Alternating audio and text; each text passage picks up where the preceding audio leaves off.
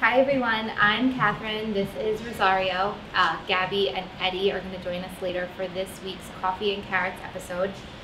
Today we're going to talk to you about all things wedding bands, some of our most popular styles, what engagement rings you compare them with, time frame to order. So we're going to cover all of that for you today. I'm going to start off by showing you some of our most popular designs that we get for orders. Thin pave, bezel set, prong set, eternity.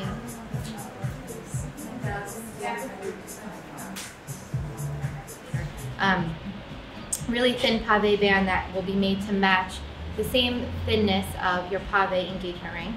If you want to do something a little bit fancier, there's some bigger diamond bands set a little bit differently. One of them being a bezel band. A bezel is a very thin row of metal that goes around each stone, so you really see the roundness of the diamonds. So that'll give you a little bit of a bigger look.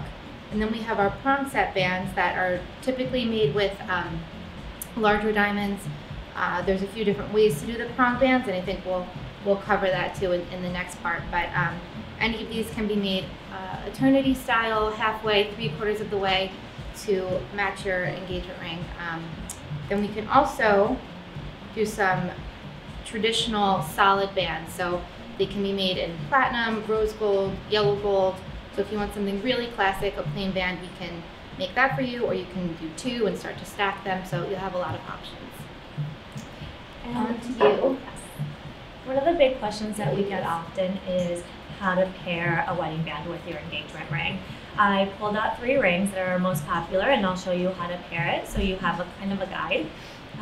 Our first one is our floating head setting. It is our highest profile setting. A setting like this allows you to pair larger diamonds with it.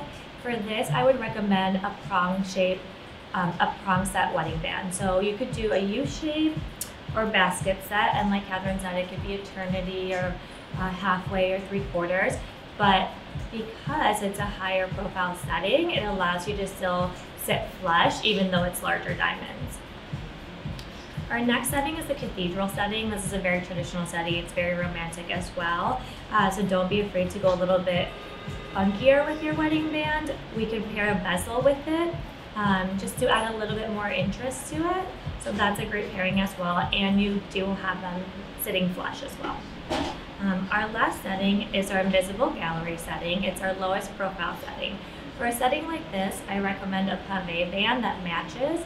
This will allow the band to sit right underneath the diamond and also sit flush. All our rings are made to sit flush with your wedding band, so it just depends on the style of ring you have and what wedding band will sit best with it.